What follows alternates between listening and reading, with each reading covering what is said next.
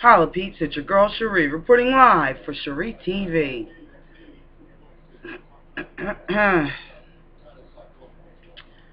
Really need to go to the gym. You know what I mean? Shut up.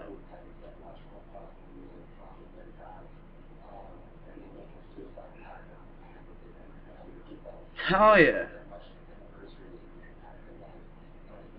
Well, now I'm watching CNN. Oh, and regarding that guy that kidnapped the girl and killed the boy, she's supposedly okay. Hello, babe. Are you listening? I am doing SchreeTV, but I'm also talking to you. Yeah, you know what I mean? The peeps like it when you show up in the place. Right, peeps? She gonna make some biscuit goop. You can't make biscuit goop. I'm not eating it. You don't have to eat it. I ain't making it for you. Well, la-di-da. You gonna? Oh man, that's so good. But you know what?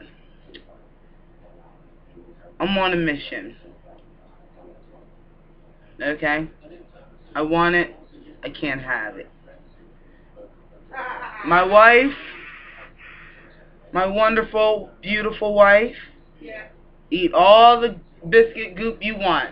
Right in front of me. I don't even care. I don't even want a pancake.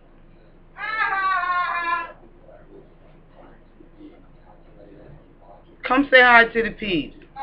Let me style your hair or something. You wearing that tired ass ponytail. Let me fix you up. Wave. Nope. Baby just kind of like appears.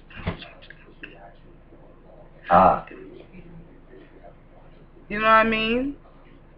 Can't you handle that, like, you know, a lady? You did say excuse me. What more do you want? You know what I mean? What more you want, blood? Did you used to say that? We used to say that. What more you want, blood? Do I have any more near beer in there? Yeah. Good.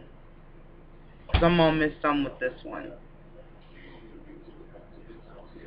I've got my waist trimmer on. It's this really cool band. I think I told you guys about it, but excuse me, noise. Okay, I understand you cooking. Hurry up so I can sit through my cooking. No, keep doing your cooking. I ain't cooking on SchreeTV. No, go ahead. You need your own cooking show. No. You've never ever called a black person an M-word. You got a clean slate. Ain't no more Paula Dean. I'm telling you, you need to hit up my wife. And plus, she's lesbian. That can't hurt your network. You know, Sheree and Baby. Baby can cook. Baby's been cooking since she was 9. 2 sticks of butter. 2 sticks of butter. This stuff is so bad for you. I'm not eating it. But if you want country recipes, and she's got family recipes, like recipes that are only in the family. Like, I have not even looked at them. I mean, I probably could, but I don't cook, so that would be just a waste of my time, her time, and the paper's time. Okay?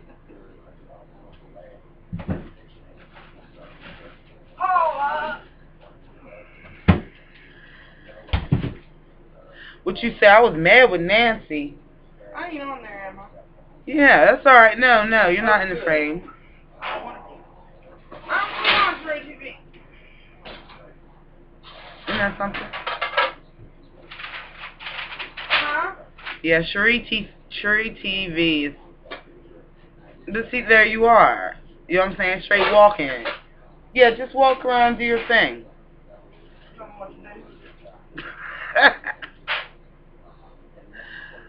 I'm not telling you what to do. You just said, just walk around, do your thing. Yeah, just walk around. If Christian Bell will go off. No. I'm not walking, he's walking. That's still the best rant ever in On Your Mind history. Yeah. In all 13 years, the Christian Bale rant is the best. I mean, it's awesome. You know what? We might have to play that tonight.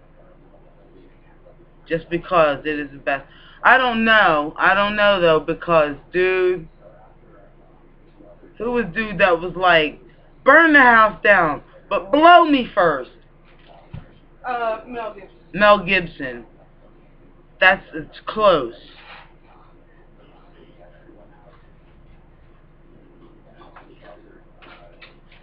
Love it. You know? That was great. Blow me first. He was keeping it real.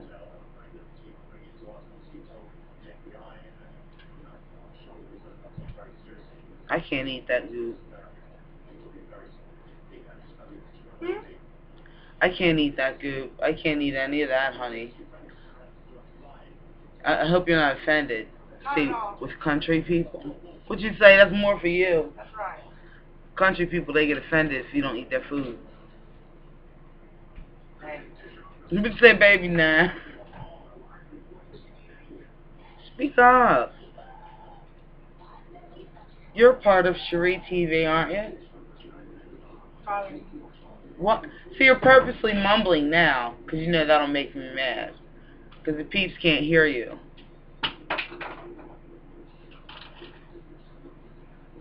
She's cooking.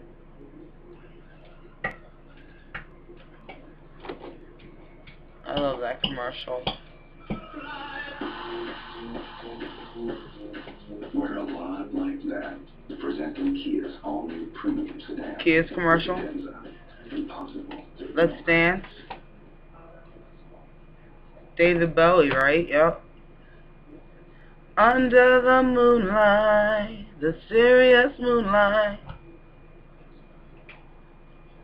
Under the moonlight, the serious moonlight.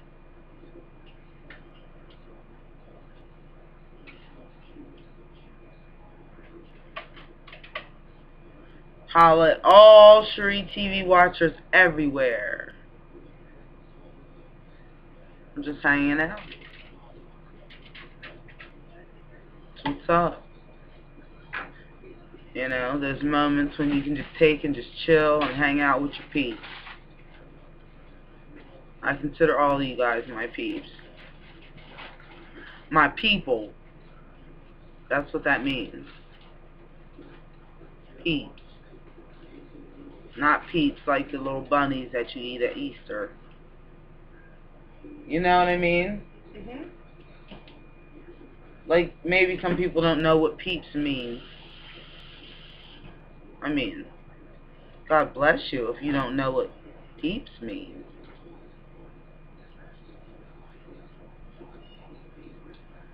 On your mind, peeps. My family, they my peeps. My friends are my peeps. People that watch SchreeTV are my peeps. My people. I love y'all.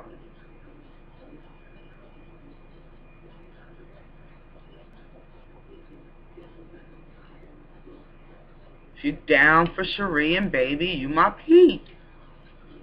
And I love you. Right? Easily said. Yeah, you don't want to eat that. What? It's nasty. You don't want to eat that. I don't want to eat him? Nasty.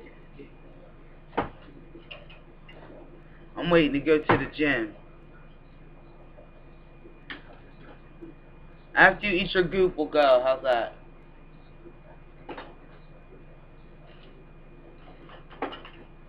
I mean, we were headed to the gym, right? I'm not looking at myself. I'm looking at the peeps. Holla, peeps. I love y'all. Let's see what's this.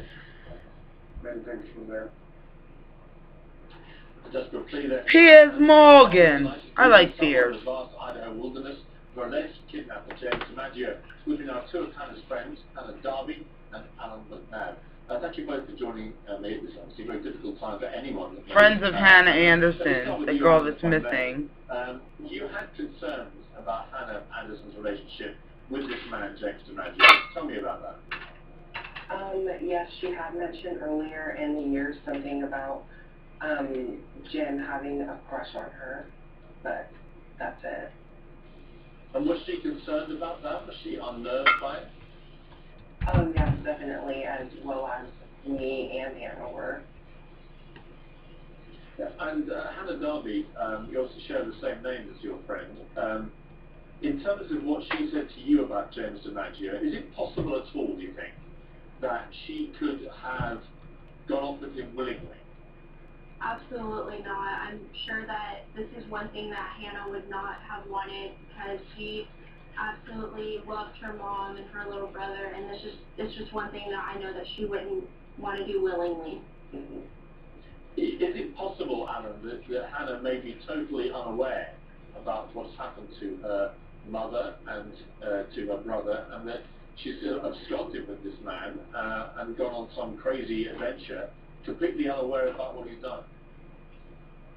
She may be unaware of her mother and brother's death, but I feel like even if she is, she knows that something is wrong, because she would never go off to, Idaho and across 4 states with him without knowing anything. Hannah, what would you say James DiMaggio was like from what Hannah told you and what you may have seen or heard yourself? Well, he was a very nice person that you could easily get along with, and he was just always there for Hannah for anything, and just a really nice, sensitive person, I guess that you would say. I didn't really know him that well to get to know him more. And finally, Anna, if by any chance Hannah's near a television and may see this either now or when we repeat the show later, what would you say to her? Just that, we're looking for her, and we came across his car, and that we are looking for her, and that if she has a chance just to run, and that someone will find her, and so many people are looking for her right now, and we just want her home. Alan McNabb and Hannah Darby, thank you both so much for joining me. I really do appreciate that. Thank you. I'm now going to bring in John Walsh. John, from what we've heard today, it does change the story. We don't have John Walsh. I'm sorry, we've got a technical problem there, so we'll try and get John later. Because we go next.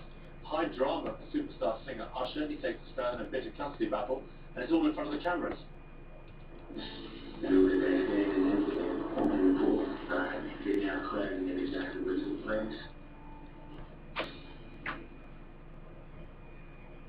I'm treated like royalty here. As my thoughts drift underground, I soak up the energy. It leaves me rejuvenated and ready to explore across a country of remarkable horizons.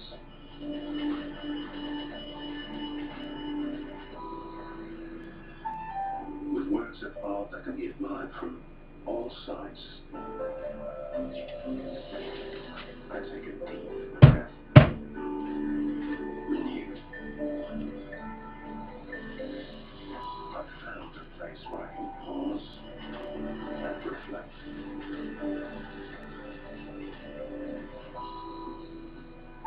The Czech Republic. Dream in the land of stories. I'm doing that because my cousin, uncle, sister, met her husband, Met his wife. met her new fiancé on Match.com. Did you know that people who join Match are 3 times more likely to find a relationship than people who don't? I figured why not me? Start for free today. Farmers presents 15 seconds of smart. So you want to drive more safely. Stop eating. Take deep breaths. Avoid bad weather. In 8 hours, Turn it down. And of course, talk farmers. Hi. Hi. we are farmers. Who did? Checking out of the DoubleTrees in the end. Your next trip is calling you. Say, Dan, schedule a 5 o'clock meeting at Hilton Garden Inn. Or Dan, Hey, Dad. explore your family tree at a Homewood Suite. Or put your feet in the sand at a Waldorf Astoria. Never stop vacationing, Dan. Book during the Great Getaway for great rates at our 10 top hotel brands. Travel is calling you to HiltonGreatGetaways.com. Tonight at 11 on the next Drumalopolis. Russell Simmons on 70. How old do you know? No. Reception, Eric McCormick. Why love our television? It's the way. It's the money. And Magic City, Danny Houston. Drumalopolis. Tonight at 11 on CNN. Secure your valuables now. Stanley Security Solutions has a large selection of safes and vaults at very competitive prices. Call our on-demand service 24/7. We're not just a marksman. We're your trust. I've been working at power plant where the asbestos cellar now. My dad got mesothelioma from asbestos. Oh, the diagnosis was devastating. We chose Clean Conway because they were highly experienced in this area. They were more than lawyers. They were human beings. There was no money up front. It shows my friends that there is justice in the world. Call 1-800-322-5573. Cooney and Conway. Justice with a passion. If you owe $10,000 or more to the IRS or state, then you owe it to yourself to call this number. Let our experts help guide you through the process of negotiating a tax settlement. Call this number or go to tax10000.com. Remember, you ain't trying to eat this. No. I'm Morgan Spurlock, and this is CNN. Back to the news on the manhunt of James DiMaggio, the girl he allegedly kidnapped Hannah Anderson. We've been on the phone with John Walsh, host of America's Most Wanted on Lifetime. John, a pretty dramatic day in terms of the narrative of this incident. What do you think may have happened now from all that you've gleaned? We're at 899 on Twitter. I talked about this yesterday, that I thought that he was keeping Hannah as his obsession object, and hopefully that she was alive. I thought she would be alive. Now the big problem and the big challenge is to get this guy before he does something to Hannah. And finding the car and finding the area where he was a huge break. And as I said, it's always the public that helps law enforcement catch these creeps. Right, and the fascinating interview I had, I don't know if you heard it, but I talked to Andy Spanswick, who's a very close friend of James DiMaggio, who revealed, I think a very important piece of information tonight, which is that this is all around the anniversary of James DiMaggio's father's disappearance and subsequent suicide. In fact, he committed suicide. The anniversary is tomorrow. It was back in the 90s. But could this be very significant, do you think? Do you think he planned all this because of the psychological trauma, perhaps, of his father's death? Well, let's get real here, Piers. I listened to that interview, and I talked to Brett, the father of Hannah, twice in the last 24 hours, and just talked to him an hour ago. That therapist never mentioned Christina's name or Ethan, the mother who was beaten to death. Ethan, who was the 8-year-old boy that was beaten to death. And, there are millions of Americans who have traumatic childhood, who didn't go out and plan murders and death. Brett is so upset by what different people are saying. Are you going to see Teresa tonight? They're saying that Hannah... Oh, because she said biscuit goop. It really bothers me. You want to save her some? His heart ripped out, and went to a memorial tonight for his wife and his 8-year-old son. And the focus is on catching this guy, not making excuses for him. If he really was bothered by the suicide, why didn't he kill himself? I don't know if she can have her sugar. He is obsessed with this girl. He murdered her mother and her 8-year-old brother and took off with this young girl. Oh, wow. He's a pedophile. Take a picture of it from my page. Come on. Here, and now the main thing is to get him before he gets Hannah. And I think the one thing that'll keep Brett, the father's Her back banging on the that he is. Yeah, he was banging. This girl back. Then I realized, duh, there's a nice little corner in the bathroom. I was banging them on it. Patch up his life and her life. Given the fact that we have an eyewitness now who was on horseback and claimed to see them and saw no sign of unwillingness on the part of the woman that he believed to be a young Hannah, and the fact the investigators are now saying that the fire and kidnapping seem to be a very well-planned event, can we rule out, John, despite that the father's understandable total distress and desperation to get it back, can we rule out, given all that, that Hannah may be completely unaware of what he did to her brother and her mother, and that she may have gone along on what she believed to be just an adventure with this man? Well, let's hope that's the case, but no one, until the story is over, and no one who has walked in the shoes of Hannah, unless they've walked in those shoes, has any right. People talked about Elizabeth Smart, the girl from Utah that was kidnapped and kept in captivity for 8 months. She said, we were stopped by the police 3 times, and she said, I was so traumatized, I was so afraid and so scared, and then my kidnapper told me, I got into your house, I will kill your little sister, I will kill your mother and father, if you ever say to people that I kidnapped you. Maybe that's the situation that Hannah's in right now. She is so traumatized, she may or may not have witnessed the murder of her mother and her brother. And as we know from the girls in Ohio, in many, many cases I've done on America's Most Wanted, particularly with women, they will do what they have to do to survive. And the jury's still out. But I don't think anybody has the right to assume that Hannah took off. Turn tight. Finally, John, when we spoke yesterday, What happens on it? Now you get a look. Now, Inside Edition in high definition with Deborah Norville. Hello, thanks for joining us. I'm Diane Mackner, today for Deborah Norville. It's a court showdown for Usher and his ex-wife. The R&B singer comes face-to-face with his ex-wife as she calls an emergency hearing to regain custody of their children after their son nearly... Oh shit, I totally forgot I was recording. I hope this takes. I love you guys.